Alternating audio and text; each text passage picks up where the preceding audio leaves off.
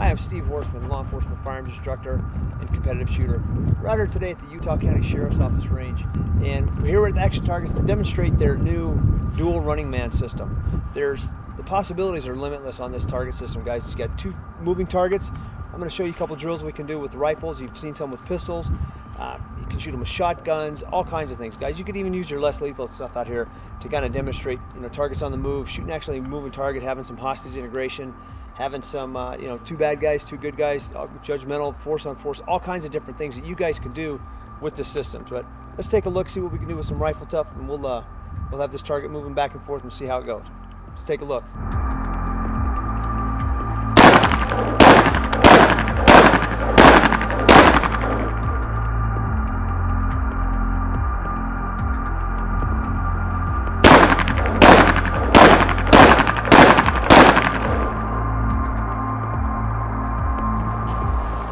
Guys, one thing you can do with this system is you can shoot this and have your guys practice their offset at distances of 10 yards and closer on a moving target, something most people don't ever get to do.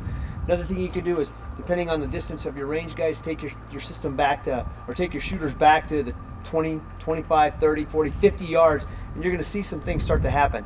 Up this close, guys, you're not really going to have to worry about leading the target any at all, especially with the fast 5.56 round, guys. You're going to just aim dead on and you're going to get your hits just like I did here. Like I said before, guys, the possibility with this targeting system is pretty endless. So let's do some other drills and take a look and see what you guys think. Okay, this time, guys, what we do is we've got a no-shoot target up there. So we're going to kind of simulate a hostage situation here. So let's give it a look, see how we can do, and see what the target system does, okay?